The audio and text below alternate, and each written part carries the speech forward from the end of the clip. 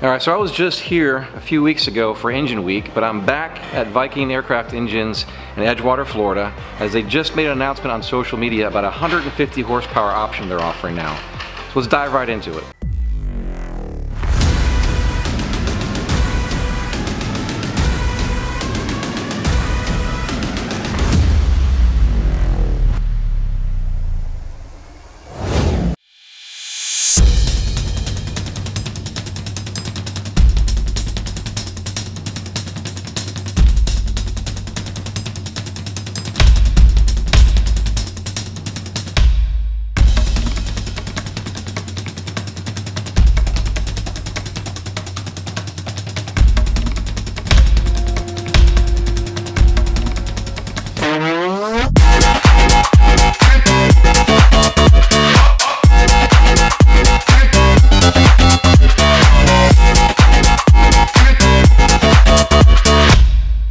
Alright, Jan, so tell us why you have an abundance of engines in your shop here. Was Santa really good to you this Christmas, or did he really fill up his sleigh for you this year, or what? I don't know. I mean, considering we do this for the love of sport aviation, I guess it's kind of a Christmas present to anyone that want to fly behind or in front of a Honda engine. We were able to get 25 of the 2020 HRV Honda engines, brand new. They've obviously been in cars, but they're brand new, no mileage or anything like that. And here they are. And now we're going to make them into airplane engines similar to the 130 that we already have, and the 195. So the difference being, of course, this is 150 horsepower, and as you can see, brand new, shiny, new in the box. All right, so I was just here a few months ago, and there was no mention of this. Is this something that's been in the works, or you just decided overnight, hey, let's come up with a 150 horsepower engine, what's out there, and you happen to find a lot of 150 horsepower engines? This particular engine's actually been around for a long time. It's the 1.8 liter that was initially in the Civic for many years, and then obviously it gradually got improved upon. It was like a Z1, Z2, and now we're up to like a Z9 as far as the engine nomenclature. But it made sense for us. You know, we had 130 horsepower, we had 195. There's kind of a gap in there, and we have the technology in this shop. We have all the parts in this shop to very quickly make an in-between model. We have a gearbox that's already strong enough. We have the wire loom that already fits with a few little tweaks. We have, in fact, this engine's somewhat similar to our Viking 110 that we left behind a few years ago, in the sense that it's a port-injected engine. The wire loom that went on that engine actually fits on this, except this engine's a little higher tech with a few extra sensors and a variable intake manifold. But that's how it came about. We were kind of talking about it. You know, it would be nice to have an engine right in between the two that we have now, hence the 150. Okay, so other than a few more horsepower, and as you mentioned, this is port injected versus direct injected, is there anything else that's a little bit different about this, and also discuss maybe the weight differences? Okay, it's very similar in weight. In fact, you know, we've weighed them the way they come in the door, and we're also weighted the way it's going to leave our shop as an airplane engine. And you figure on about another 5 pounds over the 130, but it's not something really bad, you know, considering you're gaining a considerable amount of horsepower. So I think the horsepower, the weight to horsepower ratio, or the gain, is very minuscule. I think the same engines that we now, or the same airplanes that we now sell engines to, can also use this engine. You know, like for instance, our favorite airplanes are the Zenith type of airplanes, and the 650, the 601XL, the 750 Stall, the Cruiser. Those can all use, you know, they could always use our 130 horsepower, and this engine is very similar in layout and weight and a little bit more power. And sure, you could use this engine as well. Hey everyone, let me take just a moment here to thank our sponsors that make all of this possible. Great companies like Airworx, Airtech Coatings, Clemens Insurance Agency, Whelen Aerospace Technologies. So take a moment after this video to say hello to all of them, and remember to check out the affiliate links in the description below. And remember, just build it.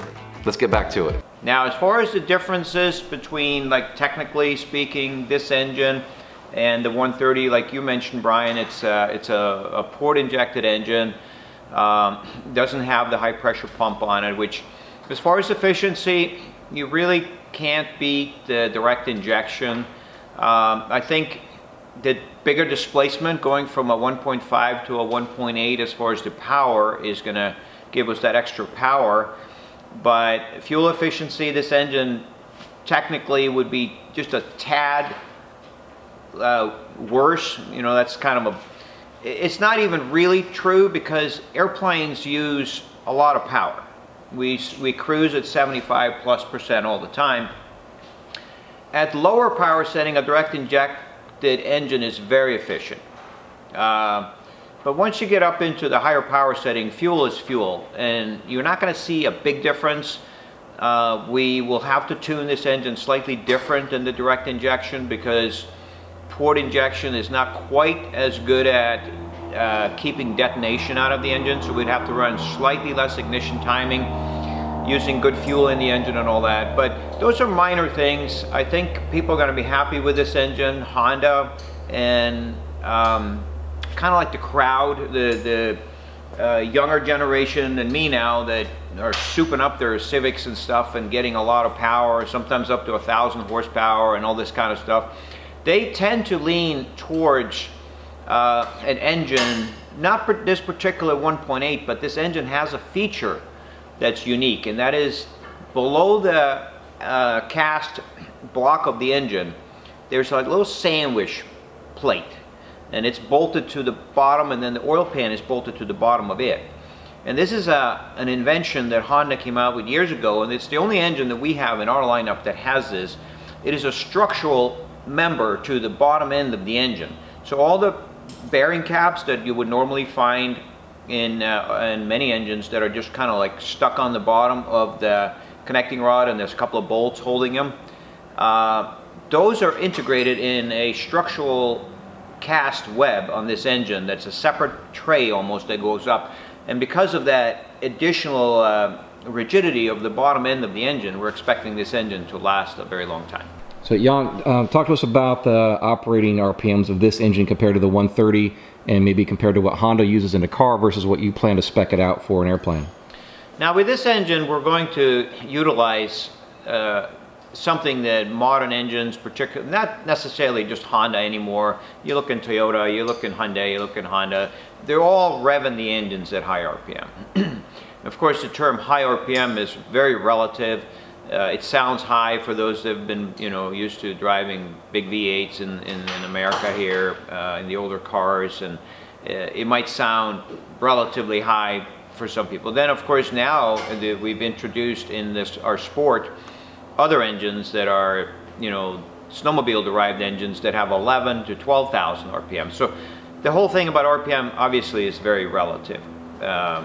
This particular engine, we will take the horsepower out of it at a higher RPM than the 130, because the engine is designed to be a high revving engine.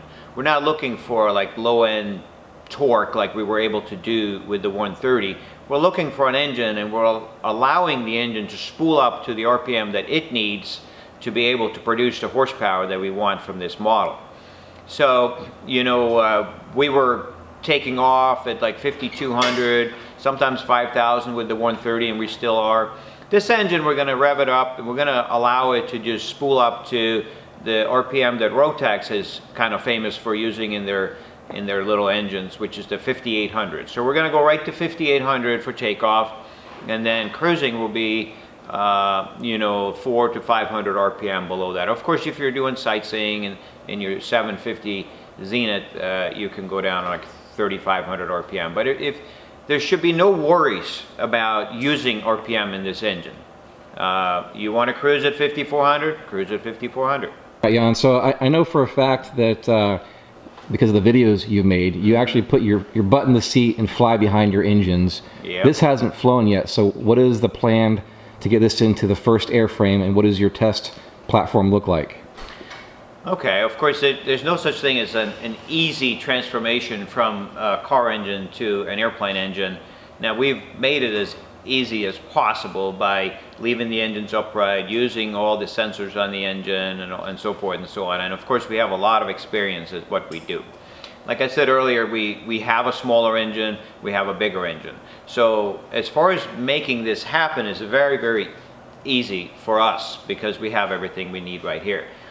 As far as the first flight and how this is going to be tested, one thing that happened at the National Stall down in Lakeland that we just went to was the enthusiasm that we saw in one particular individual, our friend Steve.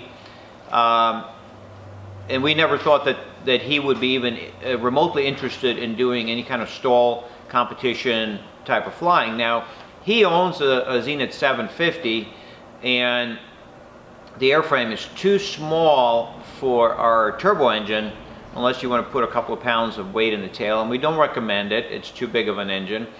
The 130 is a perfect engine for that airframe, but it is not a competition engine. It's not something you're going to go and win a stall competition in. You're going to do really well, but if you've seen those airplanes, they take off in 10 feet, 20 feet, 30 feet. So you need something really, really special for that. And Steve was kind of asking us, you know, you guys have like something like 150 horse? That would be perfect for my plane. And we had already thought about it at that point. We were a little reserved about even telling him that we were working on it because we don't like to, you know, tell somebody what we're doing before we have flown it and tested it. In this case, we both agreed at the company that that was okay because of what I said earlier. It's such a close thing to what we already know how to do. Steve will be here next month. One of these engines is his. It's being built. It's on a mount. It's going to be dyno tested in the next week here, and then we'll mount that on Steve. He will remove his 110 engine because he wants more power. He wants to have fun with the stall guys and the competition. And then I will take it and fly it, and we'll build some hours on it, and it's going to be a fun time. All right, so the other half of the business here, yeah. If you could tell us for 2021, what is the price point for each of your models, including your new model? Sure. I guess we'll start lowest to highest.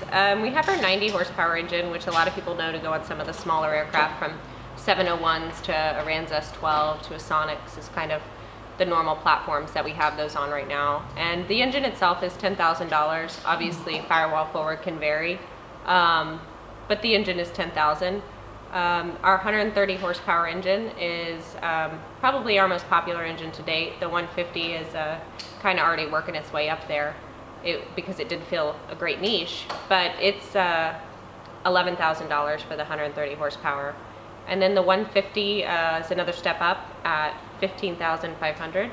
And then our turbo engine, which is the 195 horsepower turbocharged, that's the one we have in our Super Duty, and it is $18,500.